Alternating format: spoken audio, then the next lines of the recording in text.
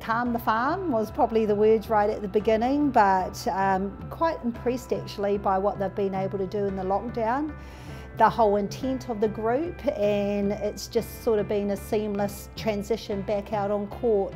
Look, we've still got areas to work on obviously, but it was actually quite lovely.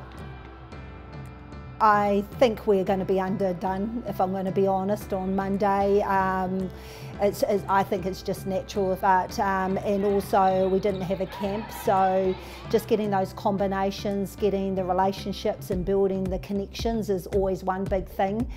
We started obviously on the strategies today in training, but it's always just that finer point that takes time to be able to build. But in saying that, I think once again the intent's pretty cool from all of the players. They've really just got stuck in, and you know, we'll see what we can do over the next couple of days. They nearly jumped through the phone when it was, well, when we were told that they were coming down, and I'm really happy for especially the likes of Gina and Sulu, you know, being newly appointed captain and vice captain, so that's quite special.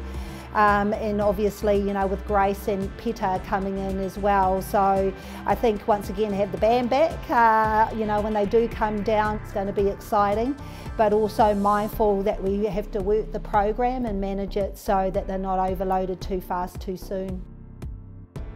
I think, you know, there's always new people that do come in, and with that they bring their own values, and also just takes us up another notch of just not being the same, but what else can we possibly do to improve. And you know, like when you've got seasoned campaigners, you got to fight pretty hard to get around them and to be able to earn the right for a position. And I think when you get that chemistry right and everyone's together on the same boat, I think that's probably the value of being a team sport. That's the bonus out of all of this, because originally we would only had our Silver Ferns squad.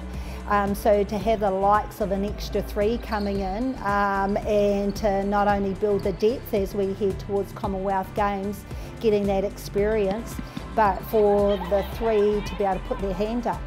You know, so they'll bang up against each other once again, and I think where we currently are as well in regards to managing loads, it definitely has worked out better that we've got extra people in, and that we can share it.